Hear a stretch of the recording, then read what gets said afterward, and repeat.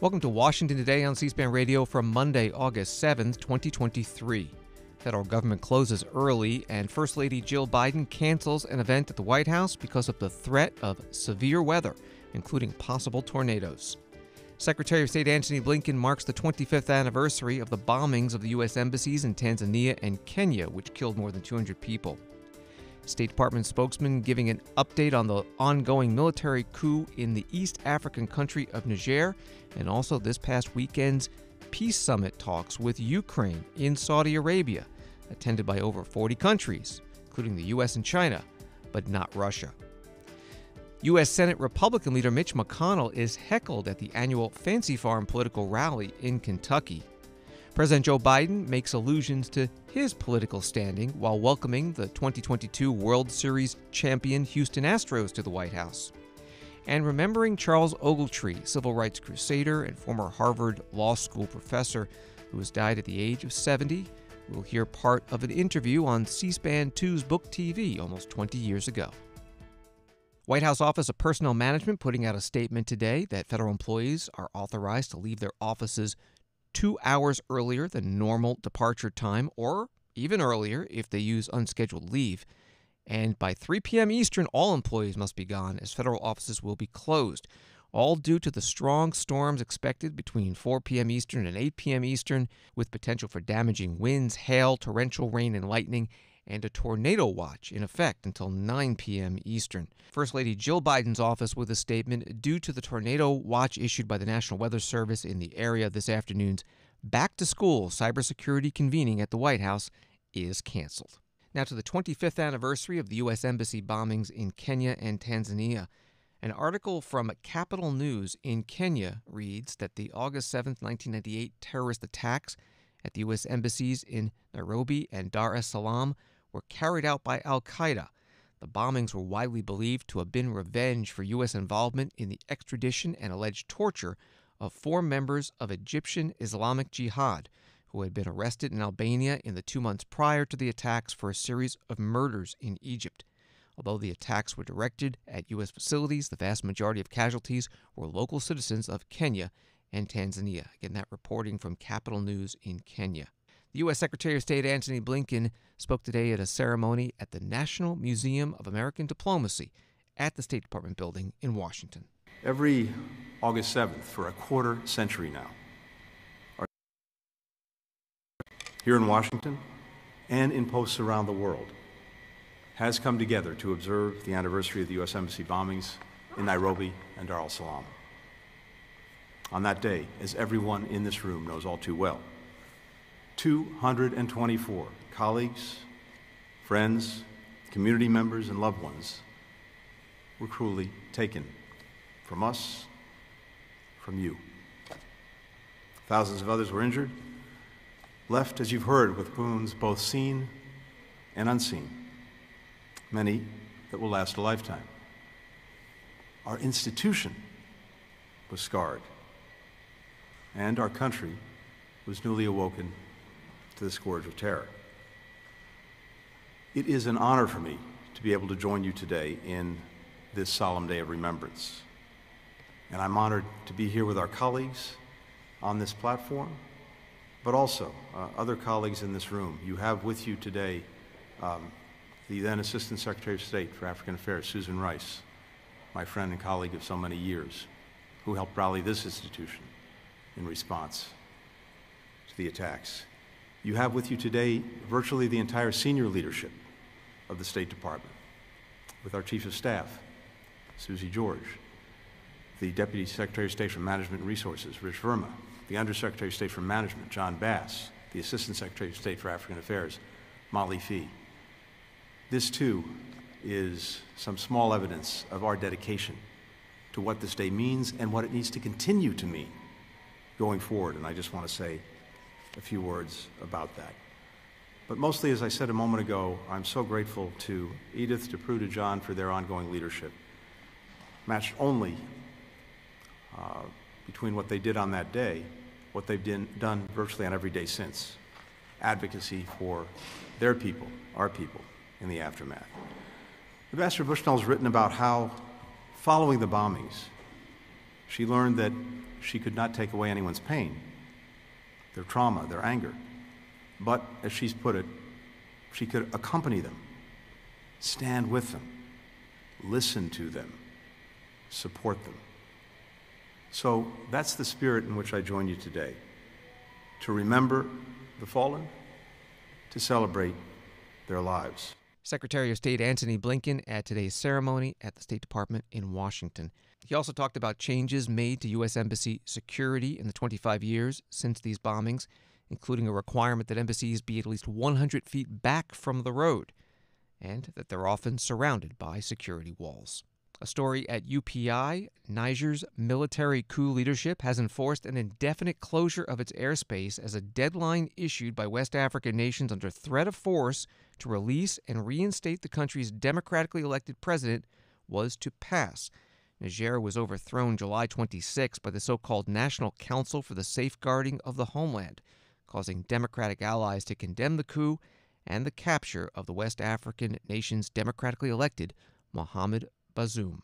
An update today from U.S. State Department spokesperson Matthew Miller. What is the latest on Niger? Your communications with President Bazoum and, the situation with embassy staffing and military issues. So let me make that as three things: the communications with Bazoum and others, the embassy, and then the assistance that we paused on Friday. So with respect to President Bazoum, we remain in touch with President Bazoum. Officials from the State Department spoke to him earlier today. We had conversations with him over the weekend. The Secretary talked to him last week. We remain in contact with other leaders in the region as well. The Secretary spoke with the French Foreign Minister over the weekend about how to successfully resolve the situation and restore the constitutional order.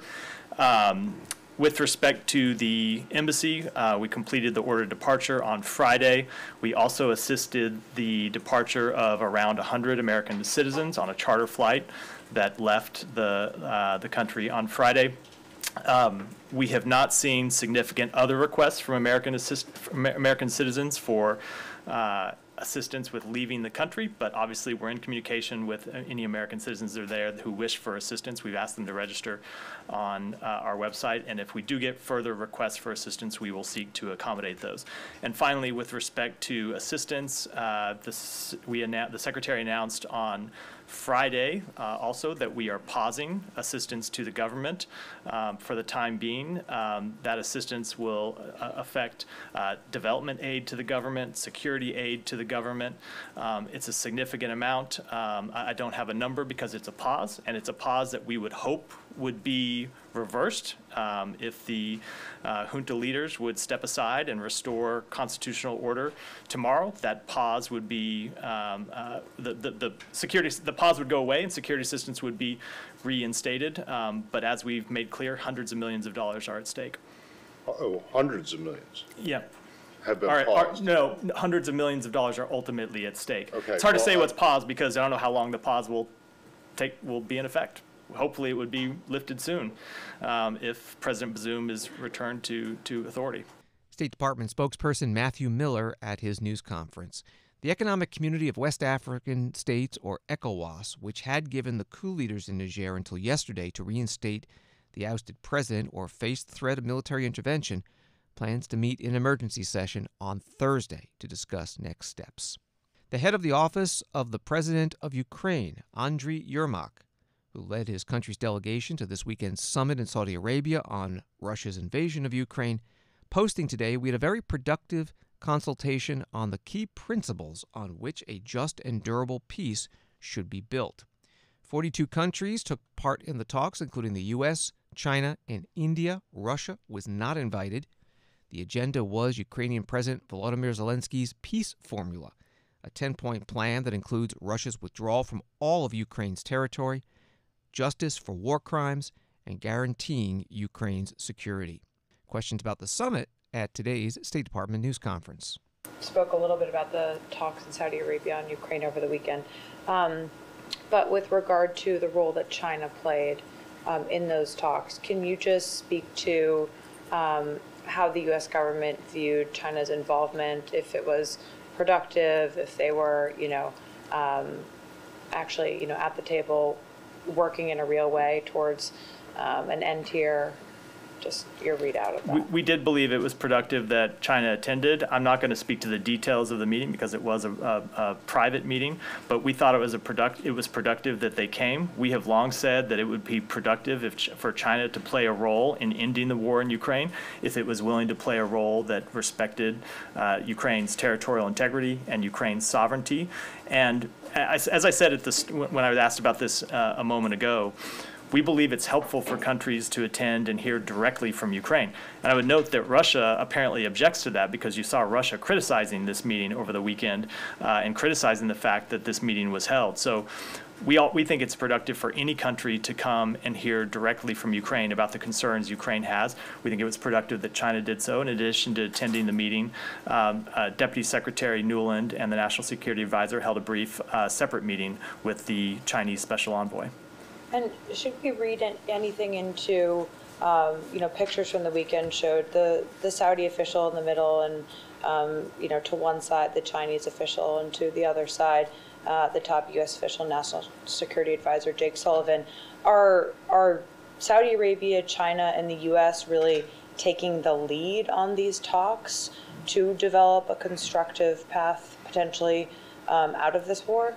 So I think it's always a little dangerous to read into anything just based on the picture. Sometimes it works, sometimes not.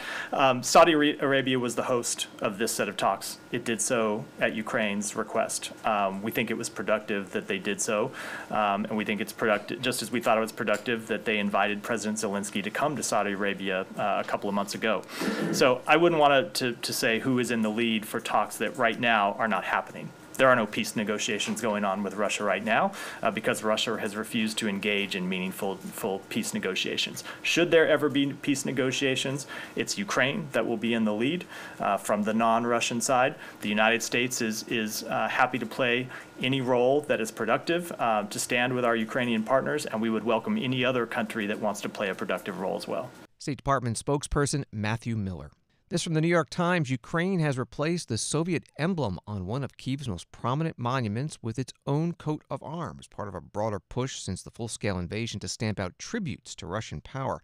The Motherland Monument, a 335-foot-tall stainless steel behemoth towering over Kyiv, Ukraine's capital, was designed to assert Soviet invincibility. Unveiled in 1981, the monument is a figure of a woman raising a sword in her right hand and a shield in her left. The shield was emblazoned with the Soviet hammer and sickle. That from the New York Times. And you're listening to Washington Today. Federal Reserve Governor Michelle Bowman, writes Yahoo Finance, said Monday morning that she expects to raise interest rates despite cooler reports on jobs and inflation recently. Last month, Fed officials raised interest rates for the 11th time since March 2022, in what may be the first of two rate hikes that officials have penciled in for the remainder of the year. Michelle Bowman spoke today at a Fed Listens event in Atlanta.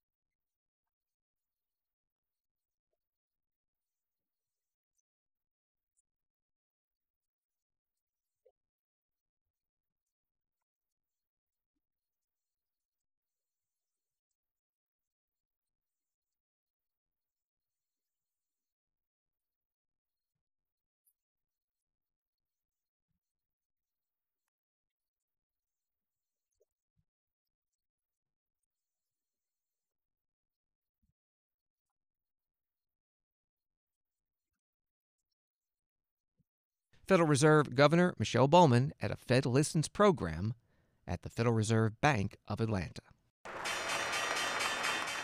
On Wall Street today, the Dow up 407, NASDAQ up 85, S&P up 40. Washington today continues in a moment. When citizens are truly informed, our republic thrives. Get informed straight from the source on C-SPAN. Unfiltered, unbiased, word for word.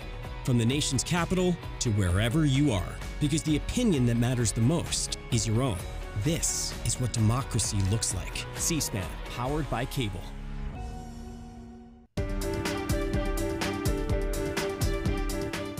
Welcome back to Washington Today, which you can get as a podcast on the C-SPAN Now mobile app and wherever you find your podcasts. U.S. House and Senate are not in session this week. They continue their summer recess. That'll run until September 5th for the House and September 12th for the Senate. The Senate Minority Leader Mitch McConnell, Republican from Kentucky, on Saturday was at the Fancy Farm picnic and political rally in Graves County, Kentucky.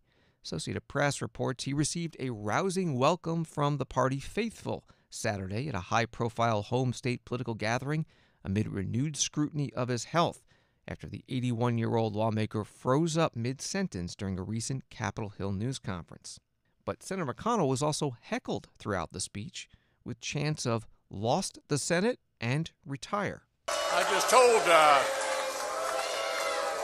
told David Beck his introduction is longer than my speech. Elaine and I are really excited to be back at Fancy Farm on behalf of the strongest Republican team we've ever run in our state. For those of you who keep count, this is my 28th Fancy Farm. My 28th Fancy Farm.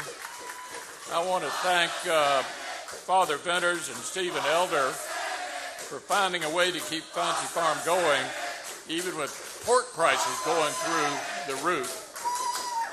Thanks to the Kentucky State Police and local law enforcement who are keeping folks safe this weekend. Now here's the challenge for the police. Here's the challenge for the police. With the shutdown governor in charge, I'm sure state troopers are just glad to be on church property without having to tag license plates. My friends, I'll be honest, it's not hard for Republicans to look good these days. We're up against the folks who gave you record high inflation. We're up against folks who closed schools and then told you that teachers' unions know what's best for your kids. We're up against folks who'd rather let repeat offenders walk free. Senate Republican leader Mitch McConnell at a political rally on Saturday. It's the Fancy Farm Picnic, officially named the St. Jerome Catholic Church Picnic. Dates back to 1881. President Joe Biden returned to the White House today from vacation in Delaware and will visit 3 western states this week, Arizona, New Mexico, and Utah, to talk about his economic priorities and what he sees as accomplishments as he runs for re-election in 2024. Today at the White House, while hosting the 2022 World Series champions, Houston Astros, he made sort of a political reference as he was talking about team manager Dusty Baker. I tell you, remarkable achievements led by, and this is not hyperbole, the legendary Dusty Baker.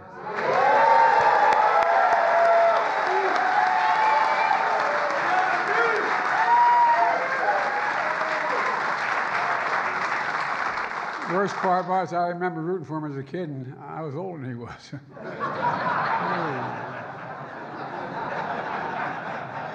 Dusty, it wasn't easy. People counted you out saying you're past your prime. Hell, I know something about that. I know something about that. President Biden at the White House with the World Series champs Houston Astros. He also said it was hard for him to read the part on the teleprompter that said the Astros beat his and First Lady Jill Biden's favorite team for the title, the Philadelphia Phillies. 106 regular season wins, the best American League in the best season in the American League. 21 shutouts for opposing teams. the most in the entire league, including the postseason. Swept the Mariners, the Yankees, and the American League playoffs. And then, although I love these guys, this next part's hard to say. Then they beat the Phillies in 6 games to win the World Series. Now, y'all realize that means I can't go back to Philly, you know. President Biden at the White House with the 2022 World Series champions, Houston Astros. And per tradition, the team gave him a customized jersey, number 46, with Biden on the back. Former President Barack Obama posting on Saturday, Michelle and I are heartbroken to hear about the passing of our friend Charles Ogletree. He was an advocate for social justice, an incredible professor, and a mentor to many, including us. Our thoughts are with his wife, Pamela, his entire family, and everyone who knew and loved this remarkable man. Charles Ogletree, former Harvard Law School professor, died Friday at the age of 70. He was interviewed on C-SPAN 2's Book TV program about his book, All Deliberate Speed, Reflections on the First Half Century of Brown v. Board of Education, about the 1954 Supreme Court decision that desegregated schools and ruled that the doctrine, separate but equal, was unconstitutional. You talk about affirmative action in your book a lot. Right. Are you an affirmative action person? I am Exhibit A. I'm an affirmative action baby. I would never, ever deny that. I think that 2 things. First of all, just in terms of being able to have these opportunities, I did well in high school, did well in college. I've been very good as a student.